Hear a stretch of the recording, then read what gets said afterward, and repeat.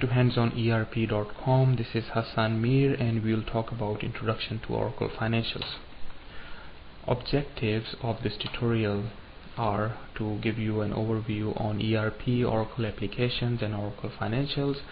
We'll talk about Oracle Financials modules and how modules talk to each other. We'll also talk about Oracle Corporation. Let's start with ERP. ERP stands for Enterprise Resource Planning. Actually, ERP is a special category of software that manages your whole enterprise. A company typically consists of departments, and each department would need some kind of a software to manage its information. So ERP would consist of different modules. Each department would be using one or two modules of the ERP software to manage its end-to-end solution. So as a whole, the whole company would be using the ERP, but each department would be using part of ERP. So the small circle in this diagram are representing the part of ERP that each department is using, and the bigger ERP at the top left corner, bigger circle is representing that whole company is using the ERP software. So just keep that in mind, that ERP is not like one software. It has parts or modules. Each module is a standalone software which is used by different departments. Okay, so who are the leading ERP vendors out there? Oracle and SAP are the largest player, and Oracle's software is called Oracle E-Business Suite. It used to be known as Oracle Applications. SAP software is called My SAP ERP. It used to be known as SAP R3. PeopleSoft and JD Edwards are also big player in ERP market, but Oracle purchased PeopleSoft, so now PeopleSoft is also managed by Oracle Corporation. PeopleSoft has already acquired JD Edwards before Oracle Corporation has purchased PeopleSoft. Therefore, Oracle Corporation is now maintaining all these three ERP, Oracle E-Business Suite, PeopleSoft, and JD Edwards. Lawson is also a big player in ERP market. Microsoft also makes an ERP software which is not really an ERP because it's not very scalable, but it is used by small to medium-sized companies. It's called Microsoft Dynamics. It used to be known as Microsoft Business Solutions. Let's talk about Oracle E-Business Suite or Oracle Applications. Okay, so we can divide Oracle E-Business Suite into further groups. So Oracle Financials, Oracle Manufacturing, Human Resources, etc. So Oracle Financial is a group within E-Business Suite. So E-Business Suite is the name of a larger group of groups. Okay, so I'm going to tell you in a bit why I'm calling Oracle Financial a group. The reason is that Oracle Financial is nothing but simply a name of 5 modules that are part of Oracle Financial. So these 5 modules are actually standalone applications, and together they are called Oracle Financial. Similarly, there are other standalone applications as well, and they have been put in various groups based on the area they cater to. For example, Oracle Manufacturing is nothing but it's simply a group of individual standalone applications. So all these groups together are called Oracle E-Business Suite. So suite is a proper word used here. So let's talk about Oracle Financials. Okay, so Oracle Financials. Oracle Financials, as I said, consists of 5 modules. So module and applications are synonym. So you can say Oracle Financial consists of 5 applications. Now let's talk about these 5 applications.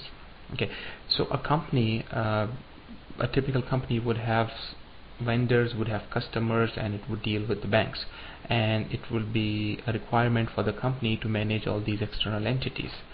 Okay, so there is a module in Oracle Financials that cater to each of this need of that company.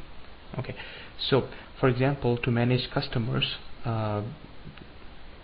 a module called Accounts Receivable is used, now known as Oracle Receivable. Similarly, to manage vendors, a module called Accounts Payable or Oracle Payables that is used, and cash management or Oracle Cash Management is used to manage your banks.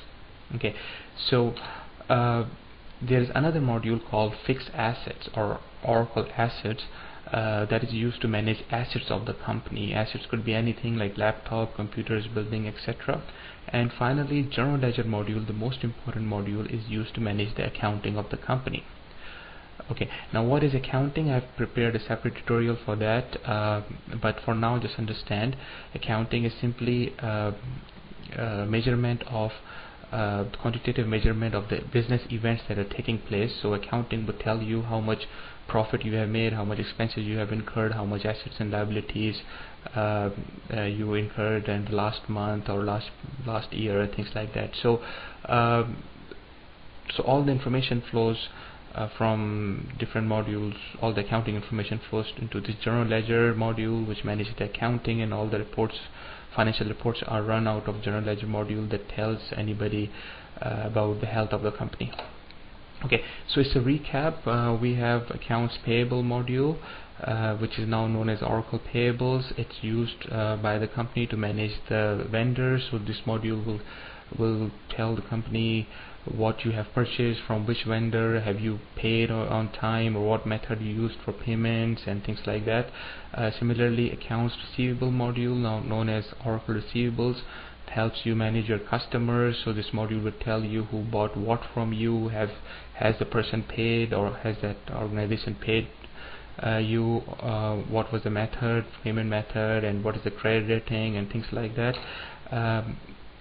Like cash management module, known as Oracle Cash Management, helps you reconcile your bank statement at the month end. It would tell you like has the bank made any error or not, are your books in sync with the bank, and how many bank accounts you have, and what's the status of the bank accounts, etc., etc.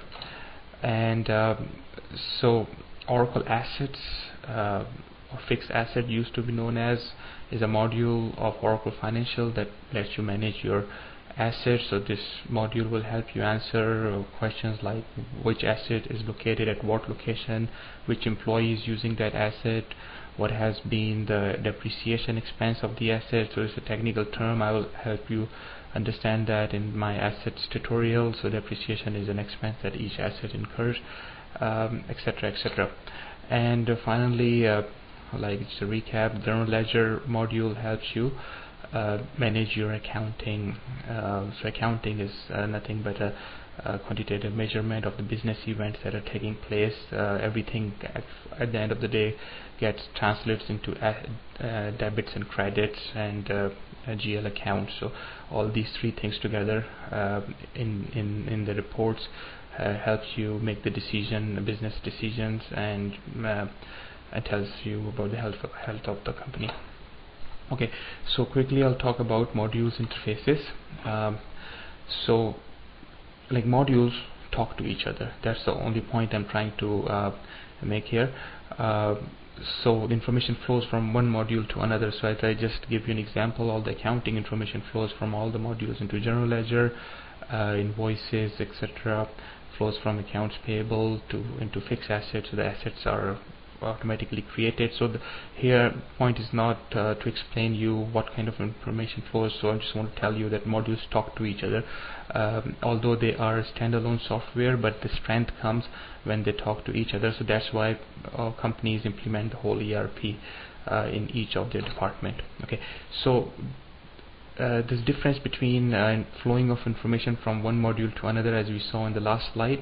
Here I'm trying to explain you that data is also shared among modules. So in order to prevent the duplication, for example, if you have created a bank in cash management, you don't have to create another bank in accounts payable and receivable. The same information will be shared. It will be only stored at one place. So redundancy is produced this way.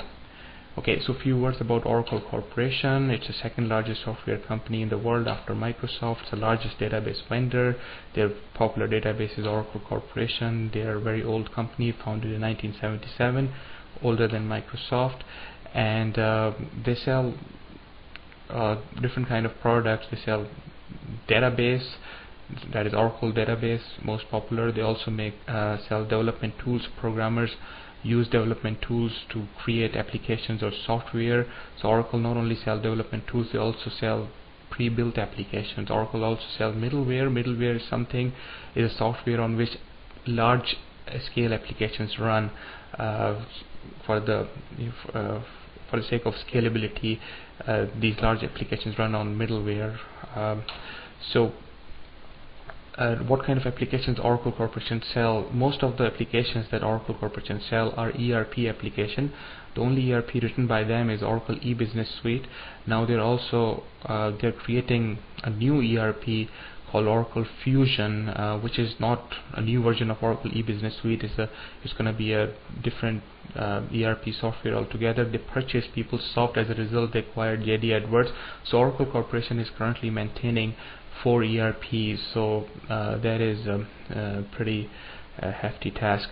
So they also acquired Siebel, which was #1 CRM software. CRM stands for Customer Relationship Management Software. They also acquired Retag, which was #1 Retail Management Software. So they are all applications that Oracle sells.